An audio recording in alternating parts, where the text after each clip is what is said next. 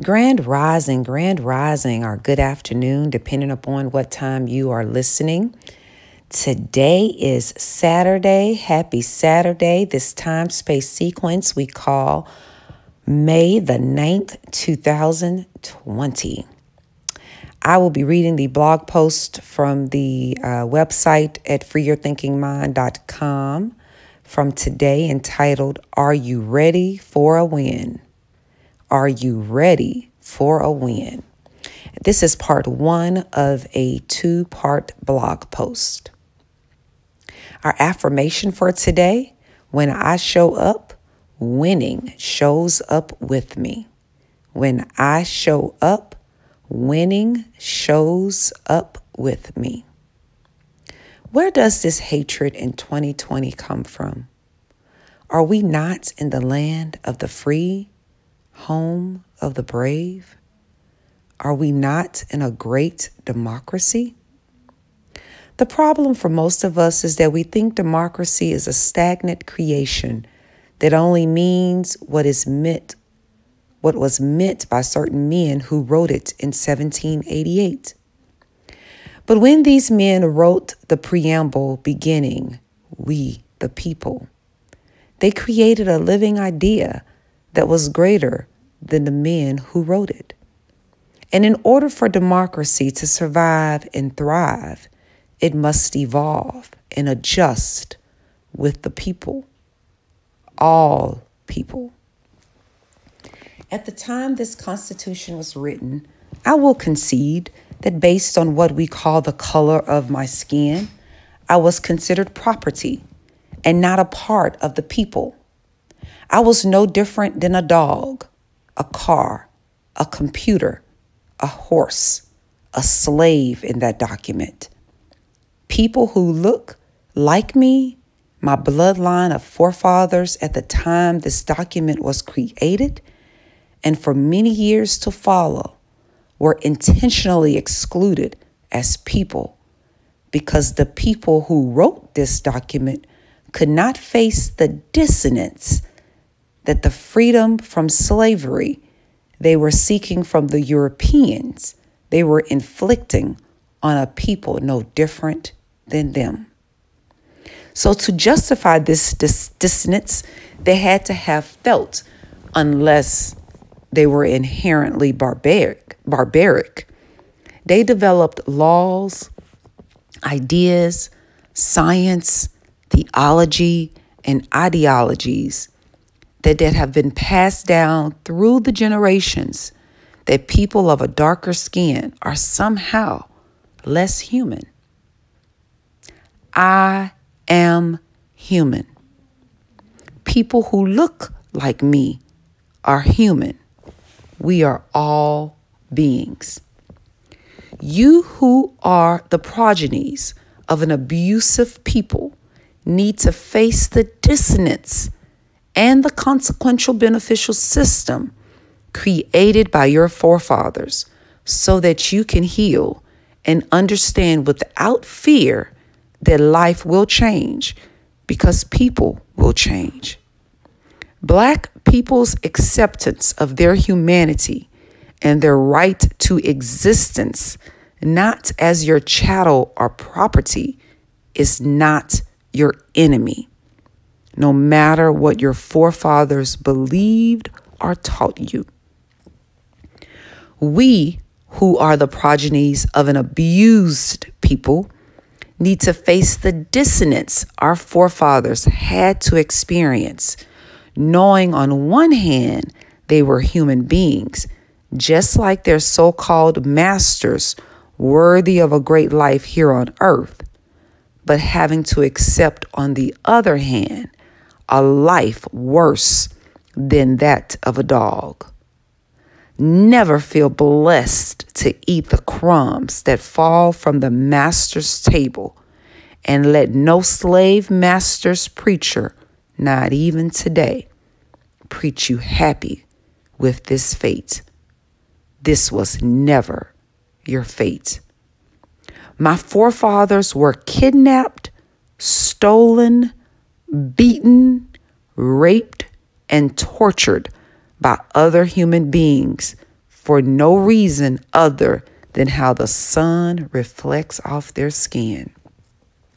For no reason other than how the sun reflects off their skin, and wealth could be built off their backs. My people were too focused on just surviving in a land where thriving didn't seem to be an option by the God or powers to be who ruled this land. And this survival mentality was passed down through the generations, even to today. Have we not had wars that representatives from all so-called races fought in? Have we not had enemies we all stood together and faced as one country? Why is it that today in 2020 we are dealing with ignorance that should have died with all of our forefathers? Today's ignorance and continued hatred and inner frustrations stem from a past we are afraid to face. It's time to face it with no filter and open discussion. It's time to feel the hurt of your ancestors' pain with sincerity of whatever you actually feel or don't feel. It's time to feel the fears of your ancestors through their lenses. And it's time to reconcile the cognitive dissonance our ancestors had to feel to do what they did and to take what they took. Unless you have dealt with this trauma fully, and I am not sure if fully is possible, we all suffer today from a similar but different side of the coin type of pain from the same past terror by one group of people over another group of people. People who identify as white are internally fighting, even now, for a superiority you never actually had. Your forefathers killed and stole for it. We, as Black people, are fighting, even now, to defeat an inner feeling of inferiority. We are not inferior. Stop fighting that feeling. It's a waste of your energies. It's not true. We were stolen, beaten, tortured, and enslaved physically, mentally, emotionally, and yes, spiritually. Facts. Your forefathers created an illusory competition in their minds the day the Declaration of Independence was signed. They felt they had to now compete with the legislative, creative people that they believed were and should always be their property based on the Constitution.